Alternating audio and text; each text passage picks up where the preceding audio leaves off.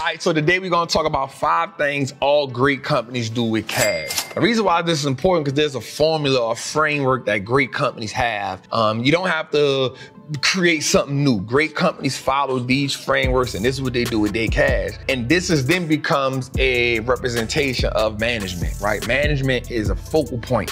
When you're investing in the stock, you should always understand a company with great management is a company that can make you money for a long, long time. And I'll do another video breaking down good management, but these 5 things is what great companies do with money. And so what we'll do is at the end of this, I'll show you a company or I'll highlight a company that I like that does these things with their bread. So before we get into it, man, I want you to like and subscribe to the channel, share it out because there's gonna be some great information for you.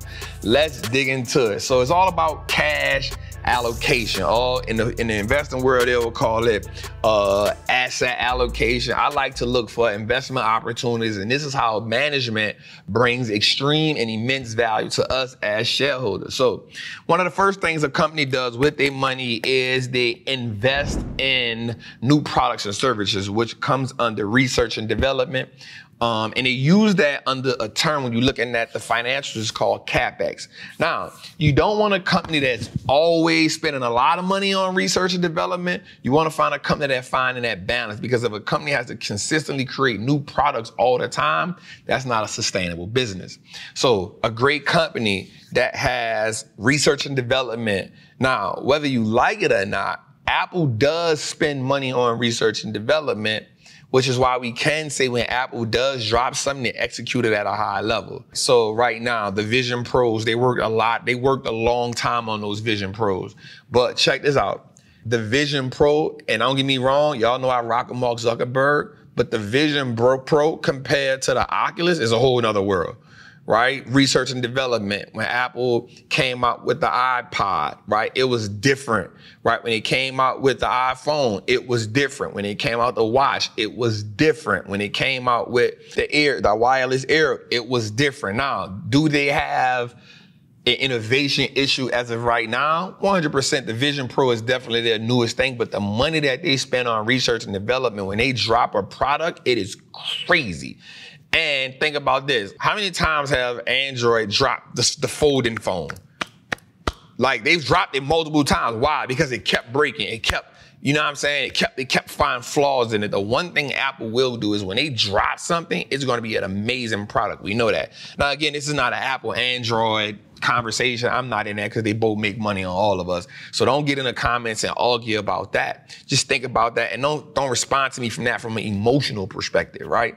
That's the number one thing the company can do with money is research and development, and then they can put that under what's called CapEx because now they can easily write that off, right? And that is what we call like an organic investment opportunity, right? That is an organic investment opportunity. Why? Because the company is now searching within the company, building products and services within the company that then increases the value of the company, which then increases shareholder value, which is what we want, right? And so the next thing is a company can do is acquire other companies. This falls in under what's called investment opportunities. Acquiring other companies is always, you know, an investment opportunity for a brand.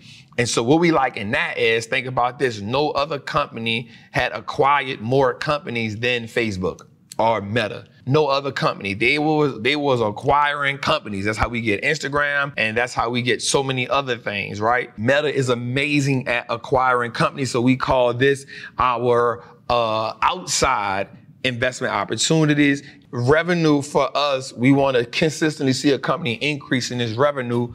But what we want to understand is when a company is acquiring or bringing in another company or buying another company, how does that impact revenue and bottom line? So how does it impact revenue and how does it impact profit? Again, the second opportunity, the second great thing that a company does with money is it acquires other companies. Now, it'll acquire a company that is similar to what it's due. Let's talk about it too. NVIDIA, right? NVIDIA has acquired like 3 more artificial intelligence companies, or companies that can help them with that, whether it's Synopsys, whether it's Ansys, whether it's SoundHound, right? They are acquiring other companies in their field that they may not do, but they seek and add value to the brand, right? And that's how companies become big conglomerates. So the number 2 is acquiring other companies.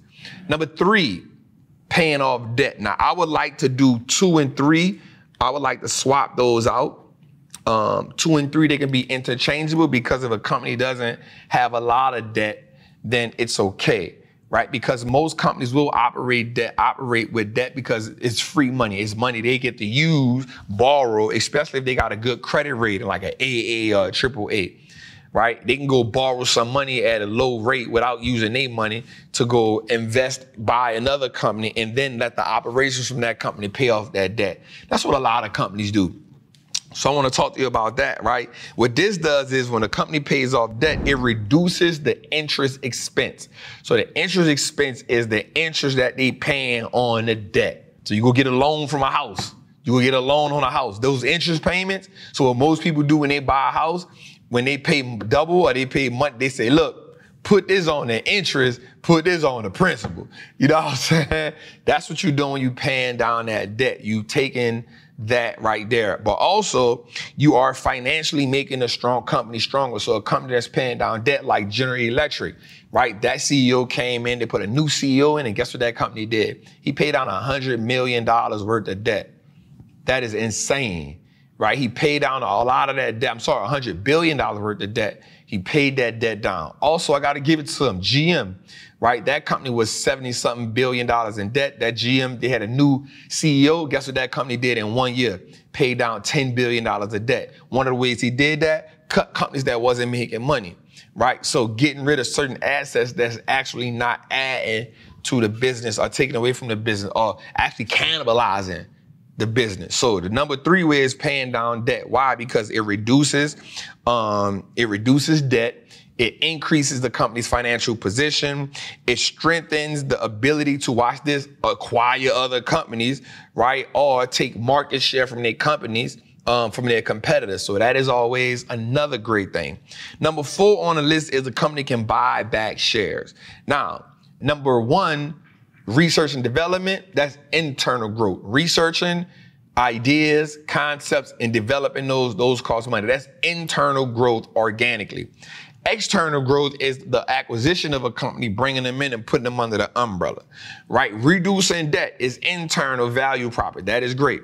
Now, number 4 is not necessarily a organic growth perspective, because what it does is when you buy back shares, you're taking shares off the market. Here's my key thing in this. You can tell a great management company, not just when they buying back shares, but when they buying back shares at a discounted price, right? One of the things I often look at is a company can have a, $4 billion share buyback, but when are they buying back the shares?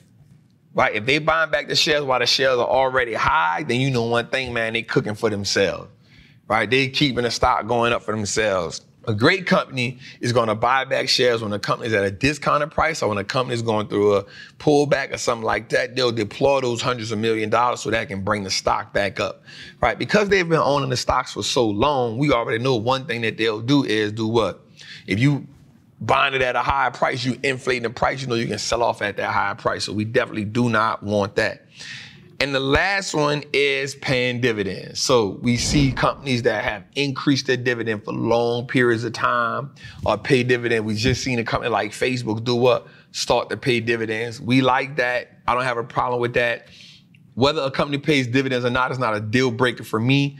But in that dividend payment, I do want to see those dividends that payout ratio under 60% because I know they still got room to build that brand and build that. So I love that. And paying dividends is a great way for a company that's already solidified to position us and to help us as shareholders feel comfortable about owning this company, right? And what people don't know is NVIDIA pays a dividend, Apple, Microsoft. So a lot of your tech companies do pay dividends, right? But what happens is with all these things, except for actually the share buyback, the acquisition of companies, the paying down debt, all it is increases our return on invested capital.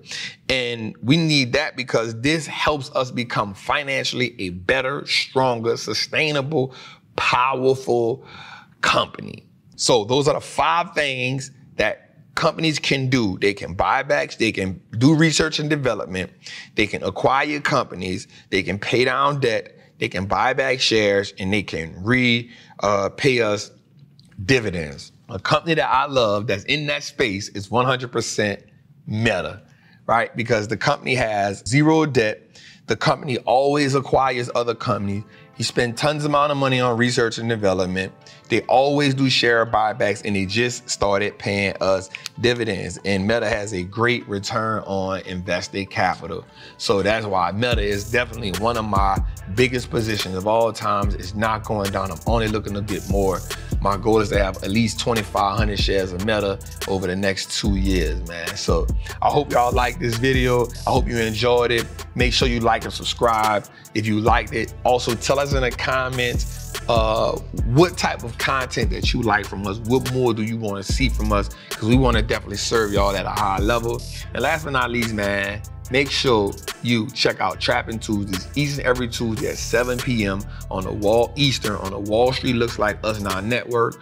Also, all podcast platforms have our audio experience. Make sure you download it. Put it on auto download. Make sure you review it. Make sure you share it, man. It's your boy, the Wall Street Trapper. I'm out.